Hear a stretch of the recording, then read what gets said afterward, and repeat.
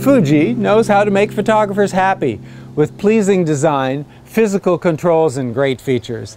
The X-T10 joins the family in inheriting and improving on the features of its near and distant relatives.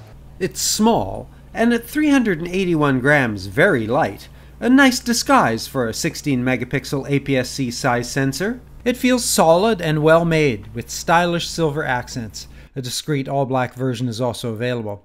Interchangeable lenses using Fuji's X-mount. Small right-handed grip in front, thumb rest on the back. After trying it out around town, it felt like a good choice for a holiday in France. The inline viewfinder is so bright, clear, and colorful that it set my expectations high and I wasn't disappointed. Luckily, the slightly oversaturated colors in the viewfinder are more naturally rendered in the RAW files. The viewfinder display rotates when you shoot in portrait mode. Why has no one else picked up on this great feature? But why doesn't the LCD display rotate? The viewfinder LCD switch is logically and ergonomically positioned right beside the viewfinder. The LCD rotates up 90 degrees, down 45, not a touchscreen.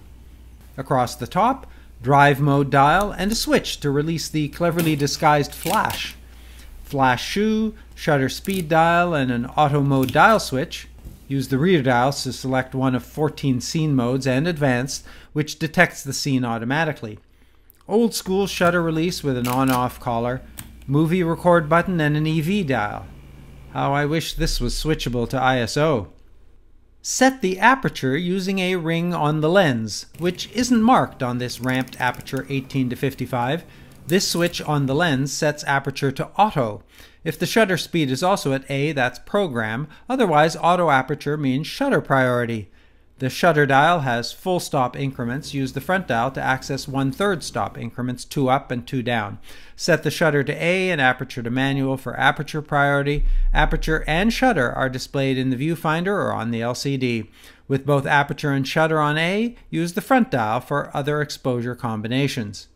Use this switch to select from 3 display modes, with Overlay, Clean, which displays the overlay only while adjusting, and Info Panel. Fuji's on-screen text is smaller, but seemingly higher resolution than most. With both aperture and shutter off the A position, M in the bottom left, there's a meter. Use Photometry to select Multi, Spot, or Average metering. Face detection is a secret photometry mode, rendering this setting unavailable when it's on. ISO ranges from 200 to 6400 for raw images, with 3 auto settings which are customized with a base and limit ISO setting, as well as a shutter speed, the threshold at which ISO is adjusted instead of shutter speed. Even at 6400 ISO, minimal noise in RAW, mild softness in JPEGs. 4 more ISO settings are available when shooting JPEG: 100, 12.8, 25.6, and 51.2. 3 image sizes, 16, 8, and 4 megapixels, each with 3 aspect ratios: fine, normal, and raw, and a couple of combinations. The X-T10 supports both mechanical shutter, up to 1/4000th, and electronic shutter, up to 1/32,000th. Turn the shutter dial to 1/4000th and select higher speeds using the front dial. 4 sound options for the electronic shutter and 4 volume settings, including silent.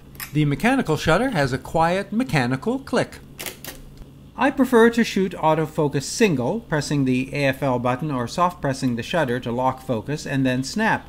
At least it's a technique I can access and master. It's fast and confident. Press down on the navigation circle, then rear dial changes size and the navigation circle buttons move it around the screen. Very usable and useful. I'm also liking the AF plus MF mode, allowing me to adjust when the X-T10 and I disagree on what should be in focus. The switch on the front selects M, manual, then use the AFL button to focus and adjust with the lens ring. And snap away, knowing that focus won't change each time you press the shutter. 3 assist modes in manual. Press the rear dial to select. Expanded view is called standard, and if that's not working for you, try mono digital split or edge peaking options. Press the front dial for alternate focus mode, zone, and wide tracking. Zone area is 3x3, 3x5, or 5x5, movable on a 77-point grid, unless you're in continuous, when it reverts to a small central focus area. Focus options work well, deserving a gold star, but they're not quite best in class. Fuji knows film and provides several emulations. Press left on the navigation circle, although they're not all available in auto mode. When you use these settings, shooting in RAW Plus saves a JPEG with the emulation and a clean RAW file. Throughout, colors are vibrant and accurate, from blue skies to intense flowers, crisp detail with a soft bokeh. Excellent stabilization, allowing me to take longer exposures, combining motion blur foregrounds with sharp backgrounds, even at 1/4 second. There are 8 filter settings with 6 partial color modes. Select 2 favorites for quick access on the mode dial, or press the button above menu to select. The dial also includes settings for multiple exposure, as well as panorama. Pan in any direction, 2160 pixels high, 6400 wide in M, 9600 wide in L. Just perfect for capturing some of the wide vistas we encountered. JPEG high-speed burst gets 11 images in under 3 seconds before slowing to about 2 per second. For better performance, use the electronic shutter, 16 images in 3 seconds, slowing to about 4 per second. Timer is not a drive mode, which leads to an interesting Easter egg. Set the timer and then select either high or low burst to take 5 images, so everyone has their eyes open. Select bracket 1 or 2 on the drive mode dial, then configure using the top of the navigation circle. Bracket saves 3 continuous images, 1/3 to 1 stop for exposure over 3 exposures, but also ISO, film simulation, dynamic range, and white balance, which takes a single shot. Very useful inside Sainte-Chapelle, which has enormous stained glass windows.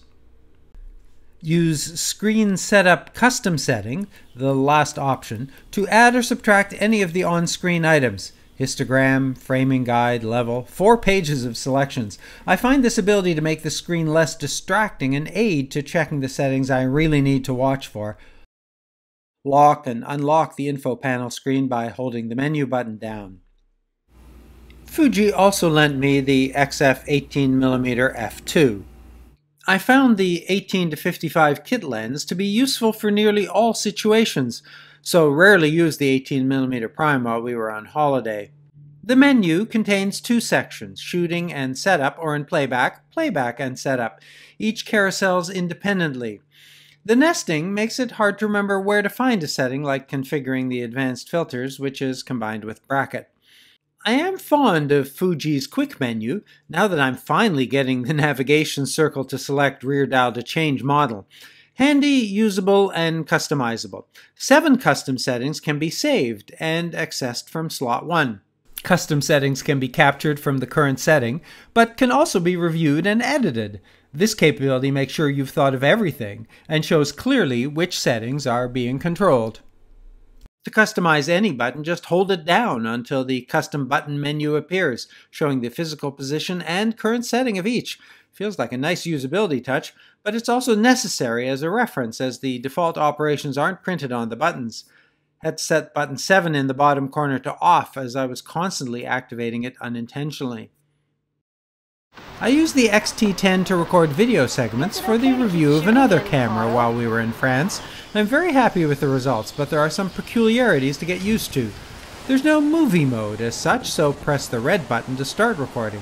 The button is so hard to activate that you'll never start recording accidentally. In fact, sometimes it's hard to start intentionally.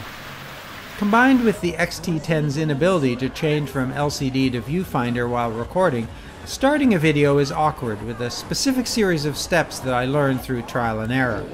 Autofocus wasn't great in video, and expanded view for manual focus isn't available while recording. Use Movie Setup to select mode. At full HD, all frame rates, including European 50 and 25, are available, although record time is limited to 14 minutes and 31 seconds. Movie ISO is independent of still ISO and must be set down in the nested menu before you start recording. Goes from 400 to 6400. which means simulating the shot in still mode and then transferring the ISO to the movie menu. To record video, after setting the ISO, I'd set the shutter speed at 1/60th and aperture to manual, then put it to my eye and start recording. The histogram disappears when video recording starts, so you'll be exposing by eye, making manual aperture adjustments if required. Set focus to manual and focus the subject.